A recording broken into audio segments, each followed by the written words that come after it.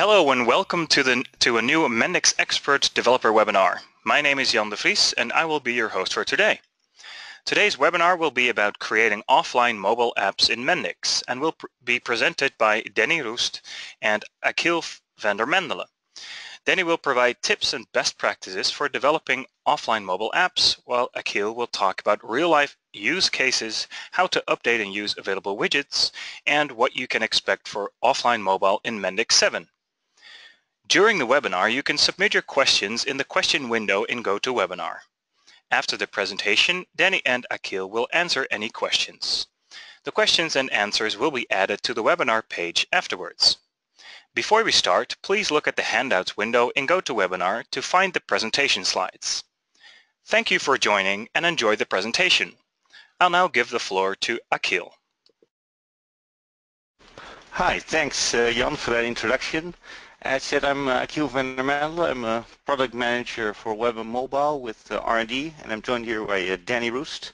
He's our technical consultant for mobile, and especially offline mobile apps.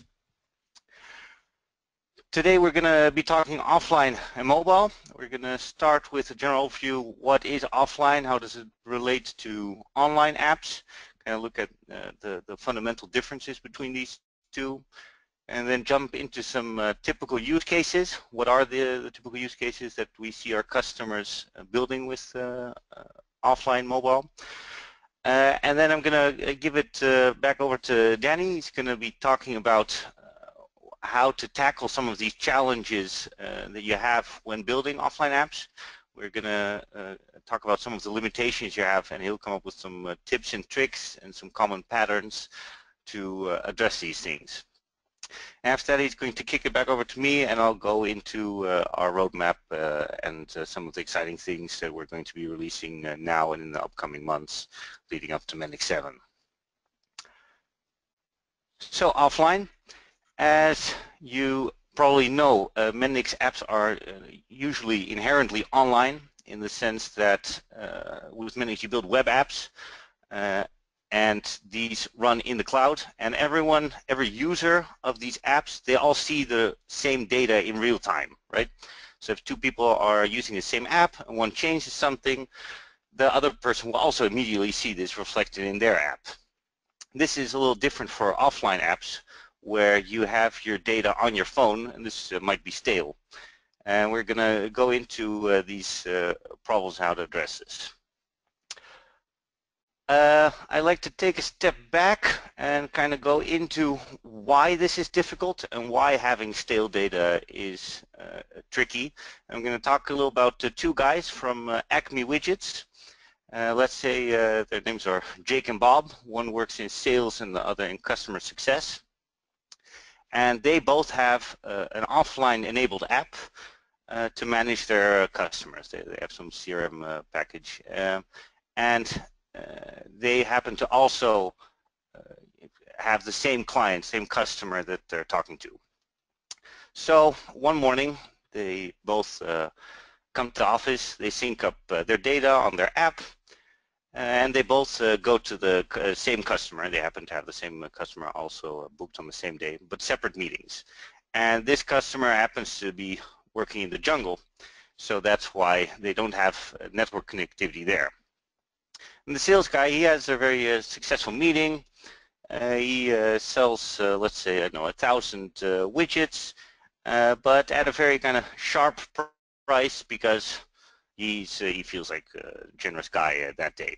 So he inputs that into his app, and then planning on syncing that up back later when he does have network access, and he happily goes on his way. In the meantime, his colleague, the CSM guy, he has a meeting, and they're talking about that they're not really doing that well, so he'd like to offer this same customer a discount. So he says, for the rest of the year, all of these orders that you do with us, you'll get a, whatever, 50% discount on all these things. And again, both of these people were at this customer, and they all both made these decisions based on the data that they had that they synced that morning. So they both had stale data and made decisions. And now the problem that afternoon or that evening when they get back to the office and sync back up, that one of these guys made a decision based on the information that he had to place an order, and the other guy decided to give a discount, but now all of a sudden they have an order with a severely discounted price, and now they're making a loss. And this is why it's difficult to handle conflict resolution, why it's difficult to have offline data that's stale and then to resolve conflicts in that data later. So the typical use cases that we see people doing are kind of twofold. The first are reference style apps, or apps that generally give you insights in some type of data. In this case, the example I have on the sheet here is a supply type of app where you can get some more information on the painting supplies that you happen to have at the office. Maybe you work at a certain company where you need some insight in some product specifications, or we have some people go out into the field and they need to know whether certain parts are in warranty or not, but they don't know whether they'll have network connectivity there. So they want this information available offline on their device. The other type of app that we see people doing are field worker apps, where you have a central database system of tasks, things that need to be performed, maybe an inspection type of app, and field workers in the morning, they go to the office, they sync up their tasks.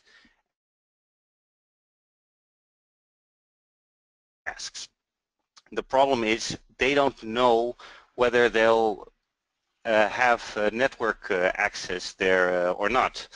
So they want this app to be available offline and to run all the time. And this is also a relatively small app. You create small amounts of data, but you generally don't have conflicting data, like the case I was talking before. You only mark things as done. You're editing data that's contextual to you. Great. So how does this work? All of a sudden now it sounds like all of this is very complicated. We've actually tried to make it as simple as possible, especially for people who are already used to the Mendix way of modeling. And the basic premise that we set out to do when we started with implementing offline is that your app should always work. No matter if you have network connectivity or not, it should always work. So we accomplish that by trying to get all of the data, all of the information that you need for your app, and put those on your device so that it always works. What a lot of other implementations do is they try to prefetch certain amounts of your data, and then if you kind of go from one page to the other, they try to prefetch these things. We've decided we'd rather focus on apps that are always available in their entirety instead of parts of them. Let's take a quick step back. As I mentioned earlier, Mendix apps used to always be inherently online. We have a picture here of how Mendix mobile apps used to work in Mendix 5. In hybrid apps, what you generally have is this hybrid wrapper. The app that you install isn't really that much more than a small app that spawns a browser. And this browser talks directly to the Mendix cloud, grabbing data, forms, and everything is in real time. It's all online. As soon as you don't have any information, the whole app kind of breaks down. You get an error or things start to move really slow. Everything works online, and it kind of treats the Mendix cloud as a database. So what we did for Mendix 6, for offline, is we kind of just duplicated the database, or at least the relevant information, inside a small SQLite database on your phone. And whenever you sync, whenever you start the app, or whenever you hit that sync button, it tries to grab all of that information from the cloud for your user, for your app, and it stores it on that local SQLite database. And what we can then do is, even if the cloud is offline or you don't have any network connectivity, your app can continue to work because it grabs all of its information from that database, from that store on your phone. Unfortunately, this also does create certain limitations. You might know microflows. You might also know that these are very much server runtime based. Microflows always run in the cloud. So if you want an offline app and you want them the way we kind of intend them to work, i.e. they work all the time in all cases, you can't really use them. So for that reason, we've limited the use of microflows in all offline apps. You can't utilize them. Another unfortunate limitation is that you can't use XPaths. The SQLite database that I was talking about earlier has very limited querying abilities, which is why you can't use very complex queries such as XPath. You can, however, use the database data source, which is a simpler query language, which we introduced in Mendix 6. And last but not least, due to the fact that it's very hard to have multiple people edit the same data, you actually really quickly end up with corrupted data. We've chosen to limit what you can do, and you can only create data. You can create objects, entities as much as you like, and you can also edit them on your phone as long as you don't sync them back up. After that, they will become read-only. So then how do you turn it on? This is actually quite simple. In Mendix 5, you are probably used to having the three navigation profiles: desktop, tablet, and phone. And we've simply added an extra one, offline. And if you enable it and configure a home page, that's actually the only thing you really have to do. From then on, all of the forms and everything that you can access from that home page will be limited somewhat in scope to use microflows. But we also go through all those things, and we make sure that all of that data is available on your phone to use. And that's all there really is to it. It's really easy, and it's quite similar to the way you create online apps, except for the fact that you can't use microflows and data sources. Right now I'd like to kick it back over to Danny. He's going to tell you how you can work around some of these limitations and how to create successful offline mobile apps.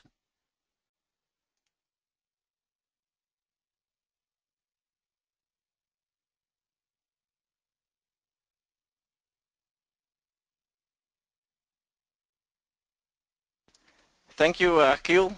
My name is Danny Roost, and I will be sharing some experience and tips and tricks when creating an offline capable app with Mendix.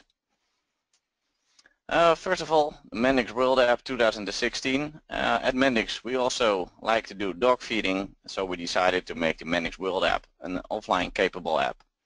The Mendix World App is an event information app in which you can see the program, the speakers, the sponsors, etc. However, there's also functionality like voting and providing feedback.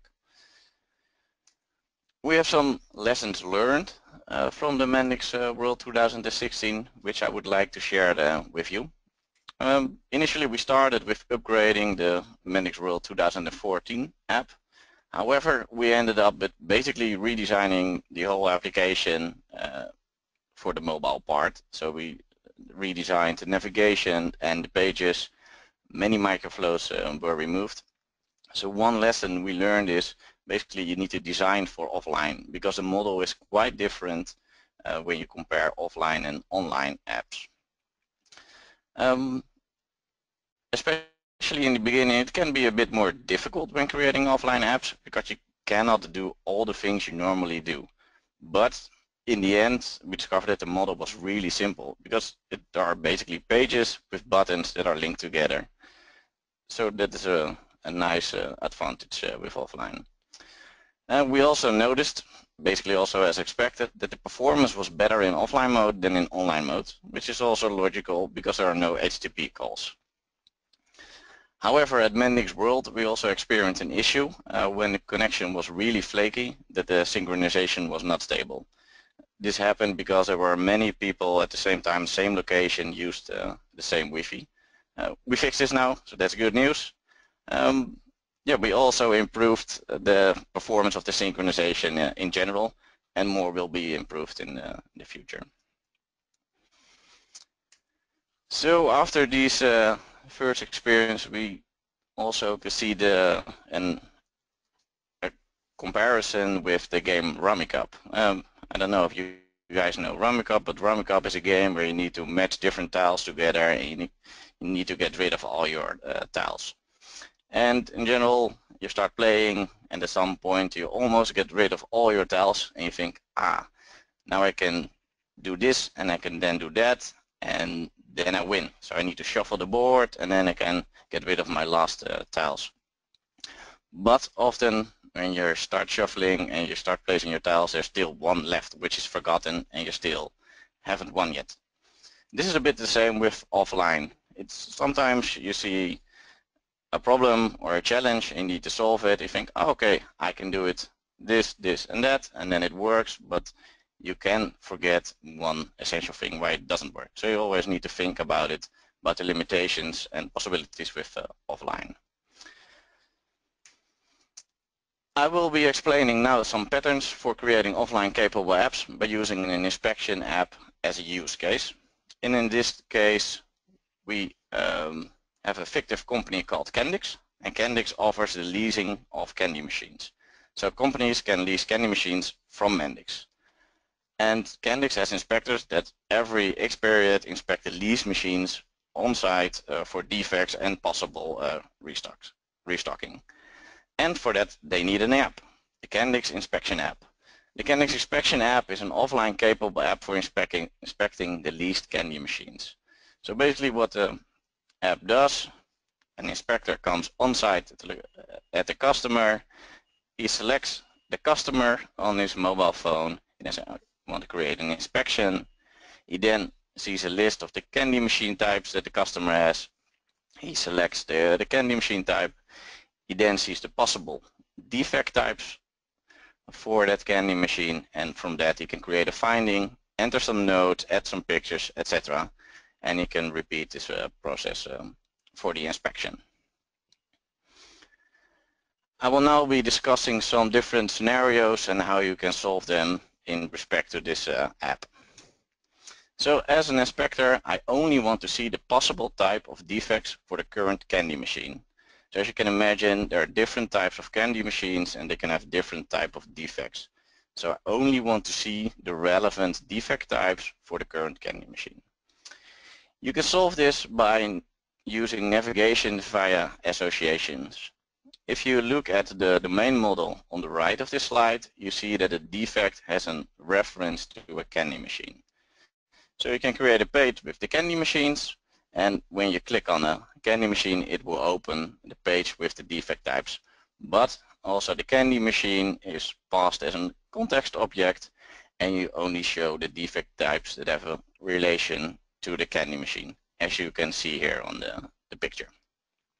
So in this way you can also achieve a kind of filtering. As an inspector, I want to create a finding related to a defect type and the candy machine. So I only want to create a finding for this specific candy machine. How can we do that? So if you look at the domain model again to the right, you see a finding is related to a defect type. So once you selected the candy machine, the defect type, you can create a new finding, which is an object, via a new button. And since Mendix 6.3, a new button also sets the association to the current object. So the relation is automatically created for you. And you see in the screenshot how this works.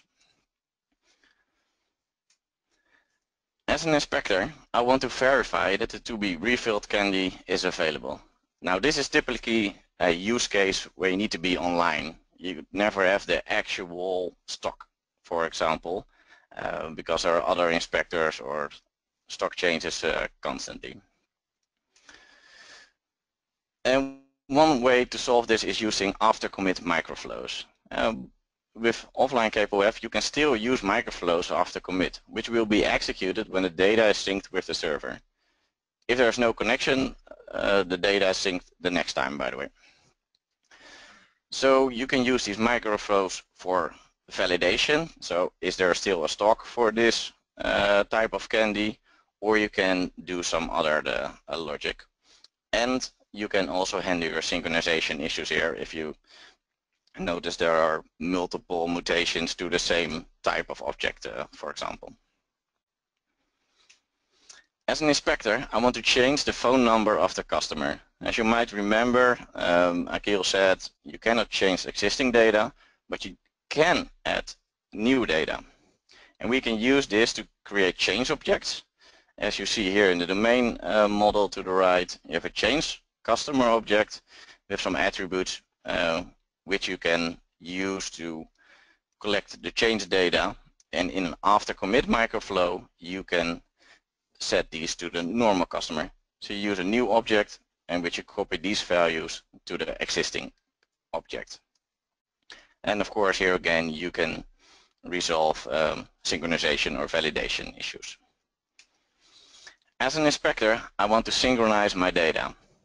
So there are different possibilities to synchronize your data, and when the data is synchronized, in this case when an inspector created a finding, you can say OK, or you can say save, and the app automatically tries to sync the data after clicking the save button. If the data cannot be synced at this time, the data is synced after while the next synchronization takes place. Also, Mendix automatically syncs your data at startup, and there's a sync button which you can use to say I want to sync right now. The Save on Sync option is an option at the Save button, which you can also see at the screenshot.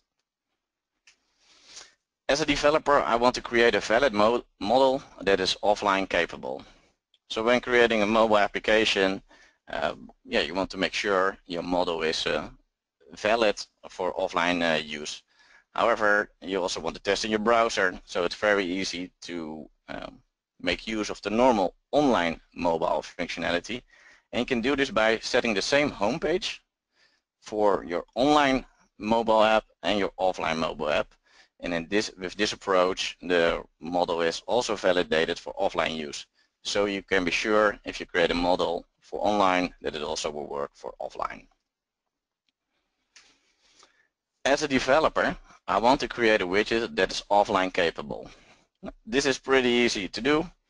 Here you see a screenshot. Also, you can add one attribute, offline capable is true, to your widget XML, and then your widget is also offline capable.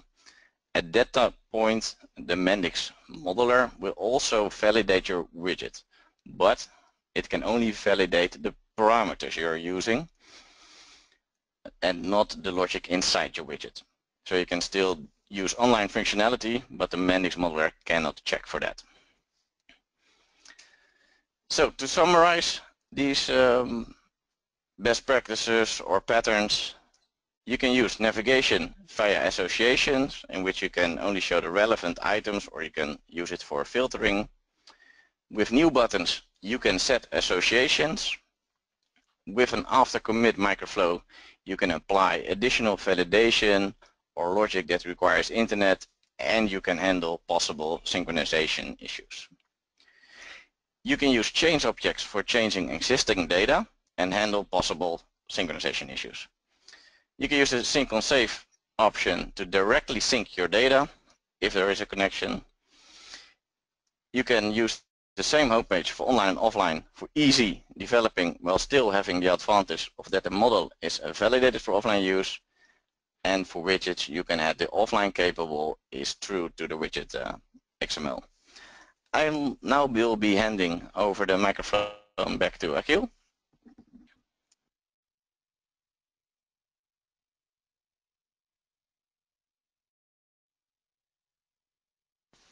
Great, thanks Danny for that. I think we all learned a lot of useful tips and tricks as to create offline apps. I'm going to talk a little bit about some widgets that we've recently upgraded and some new ones that we're going to be launching, and a couple of extra features that we've snuck into Mendix 7 that's due later this year. For starters, we always had a camera widget. This is also now offline capable. So if you do take pictures with your device, your tablet or your phone, those pictures will be stored on your device, and then whenever you sync, those pictures will also be sent back up.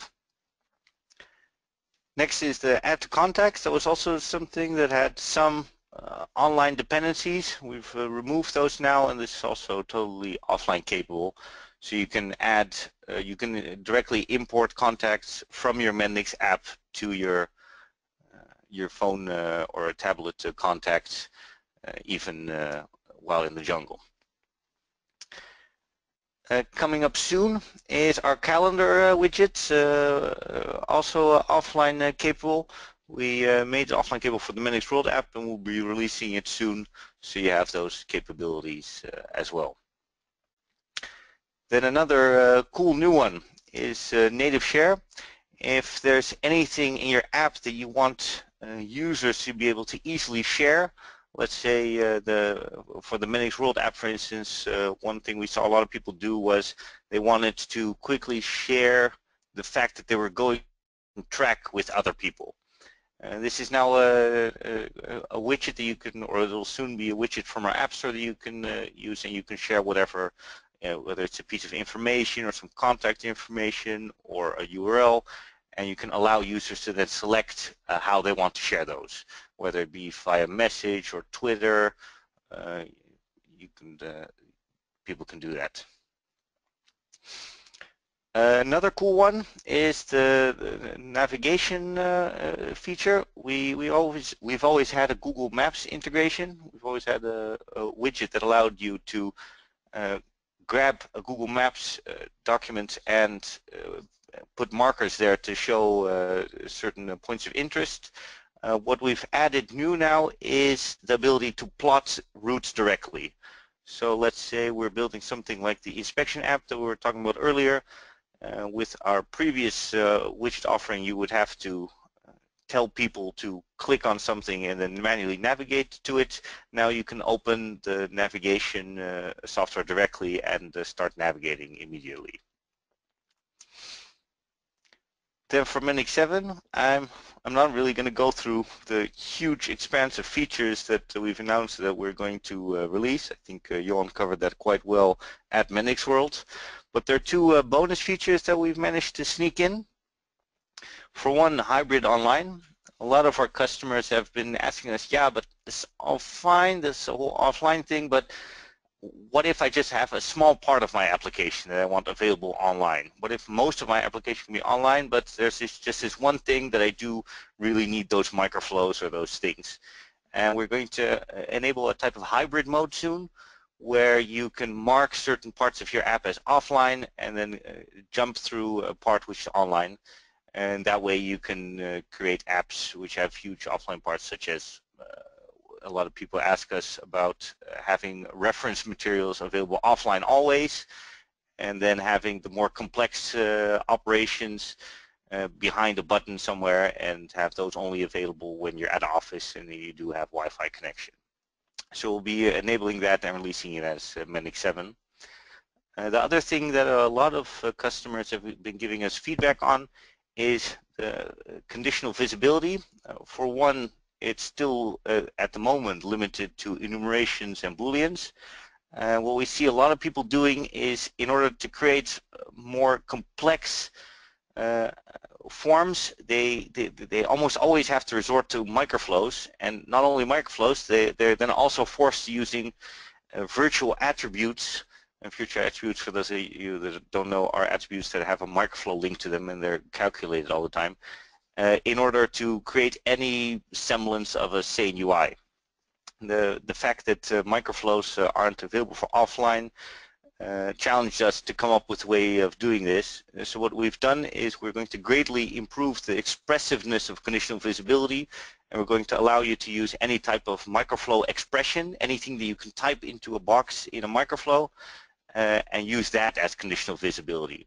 So that'll allow you to do stuff such as only show something if the price of the order is more than 100, for instance, or only show it if the ticket is still open or closed, or if it's open and the price is larger, etc. And I think with those two things, we've added some really great features to mobile offline, and will allow you to create even more cool offline apps. Thanks a lot for listening. It's been a blast hosting this webinar, and we're very curious about your questions.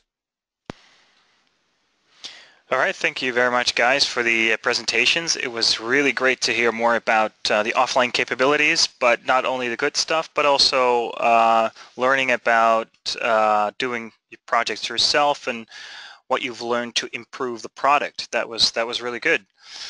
We already have some questions in the questions window, so I'll ask the first question to Denny, and the question was asked by Gunnar Eriksson. He says, can an offline app be upgraded to online easily? And perhaps the second question is related to that. How feasible is it to change offline after the development is midway? So you've already started developing an app for offline, but what about if you want to go online, or what about the other way around?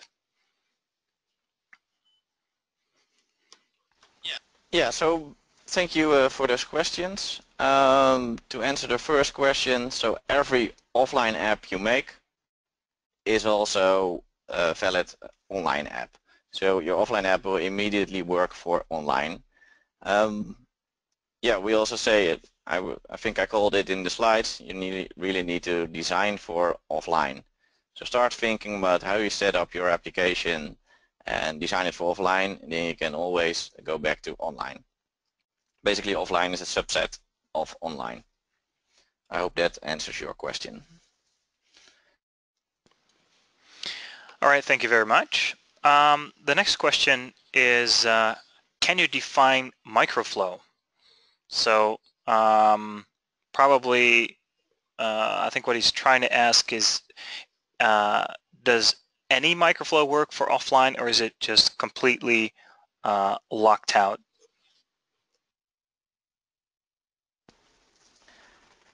Good question. You cannot use microflows generically. You cannot use them, let's say, from a button. However, you can use microflows for after commit. So when an object is synchronized and committed, you can use the before and after commit, and in there you can use the full microflow functionality, but not directly from the navigation. So from every page you can reach from the navigation via buttons, etc. The modeler checks whether you're using microflows, and that is not allowed. All right. I think that clears that up. The next question is by Bodo Schenk. He asks, the online version will usually have more functions and possibilities than the offline version. For example, more or completely other menus, buttons, or pages. So can the user switch between online or offline mode, or does the GUI change automatically when a connection is re-established? I think Achille will take care of this one. Thanks. Good question. The way we'll change this in Mendix 7 is we're not going to actively hide nor unhide buttons. What we will do is allow you to add microflow buttons to your UI. Once you hit a microflow, you will go to the online section of your app, and there you can do whatever you want. We're not going to dynamically change the UI in any way. And then once you're in your online app, if you hit a network connection, we'll bounce you back either to the last screen you were that was available offline, or you go back to your home page. That's the way you'll be able to express that. All right, great. Thank you very much. Ronald Katesels asks, virtual attributes are also used for multi-language apps to retrieve the correct object in the right language. How can this be done offline, if that can be done offline?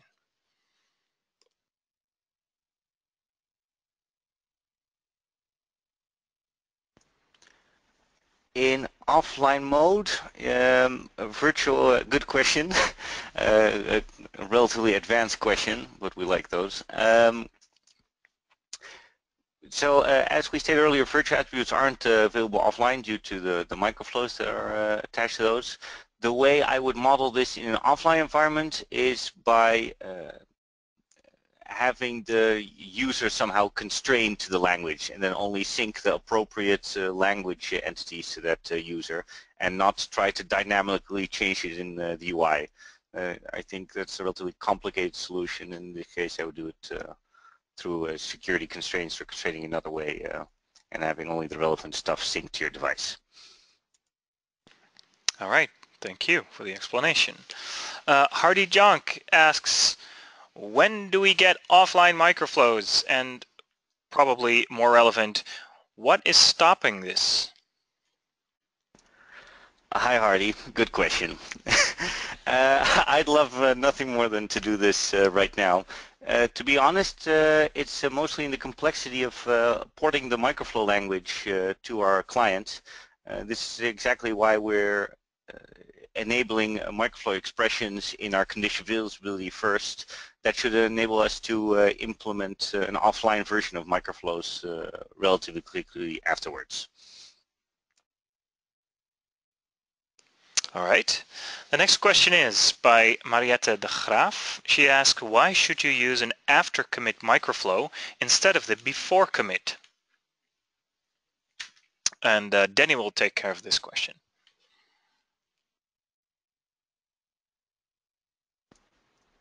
Okay, good question. There's no real right or wrong here. It's more when is what type of event handler appropriate. In general, when you want to commit something and do some synchronization, you can use the after commit, but you can also use the before commit and then do not save anything. Or yeah, it basically depends on your use case. So you can, in most cases, you can use both. All right, thank you. Keep in mind you can still ask questions through the GoToWebinar questions window. The next question is by Paramlier. He asks, how much additional storage space needs to be planned for the app when we use the offline option?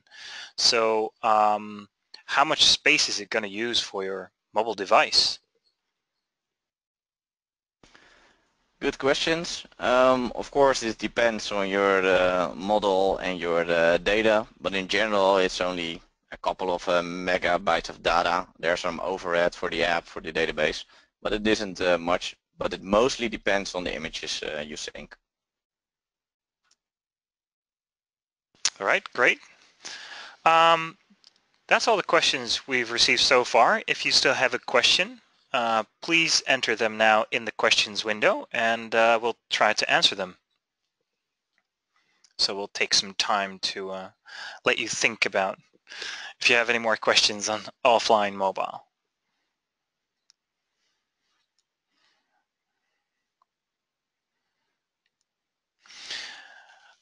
Okay, we just received one from Hardy Jonk. Just for conditional visibility, can we now hide fields that are null with new scheme?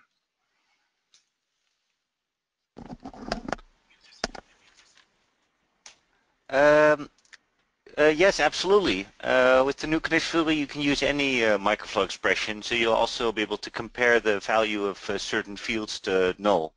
We're really happy to also be able to address those use cases. A lot of people have often asked us, like, yeah, I want to be able to compare or to see if a string is empty or whether a reference is empty or whether a string contains a certain character. You'll be able to do all of those things from conditional visibility and show certain UI elements based on that.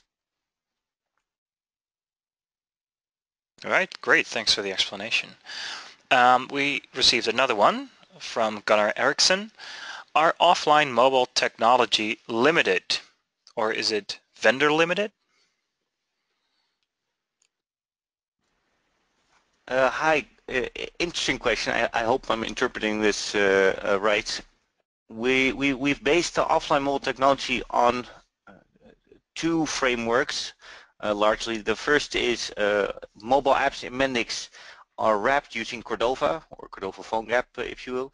This is a shell that allows you to wrap web apps in a native container and allow you to leverage native technologies. That's all open source.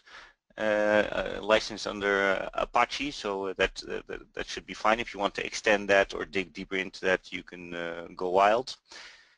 The other technology that we leverage heavily here is SQLite. This is also an open source technology, and we use that to store the actual data on disk on devices.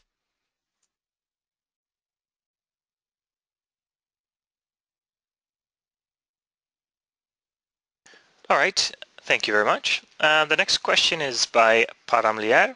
Is it possible to prioritize the offline sync needs based on bandwidth needs, for example, images, and availability, Wi-Fi versus 2G, 3G, and so on? This is unfortunately currently not possible. It's an interesting thing that, or an interesting question that we'll investigate. At this moment, we don't have plans to offer such customizability. All right, that's a good suggestion, though. Let's look at the next question. When we get when can we get a more functional interface to applying a microflow to a list, like MapReduce filter? It is indeed a little off topic. I don't know if you want to go into that, Achiel? Yeah. To be honest, those are not my teams, so I can't say exactly. I do know that we're looking to expand in that area because it allows you to do a lot more things in terms of what we want third-party module developers to allow to do. So it's definitely on our radar. It's definitely something that we want to start enabling because you want to start doing stuff like having a microflow as a parameter to your custom module, some Java action. But I can't unfortunately give you any ETA or time frame for that. All right. All right, we're doing the last question. Is there a failure in submitting data? Can one save the failed data in staging state or area rather than completely fail the data? Very good question. We perform the sync in a transaction, so either all of your data gets synced or none of your data gets synced. And if it fails, your data is simply retained on your device on your phone, and it'll await the next moment that you can sync, and then you'll resubmit all of your data. All right, the last question is by Gunnar Eriksson, and he asks, is offline mobile operating system dependent? We currently offer offline mobile for Android and iOS, and those two platforms only. All right. Thank you all very much for attending the webinar and for asking a lot of questions. This is it for today. The next webinar will be next month on August 26th, where Clyde Waal will be talking about native REST. Please don't forget to leave your feedback on the way out. And thank you for joining, and see you next time.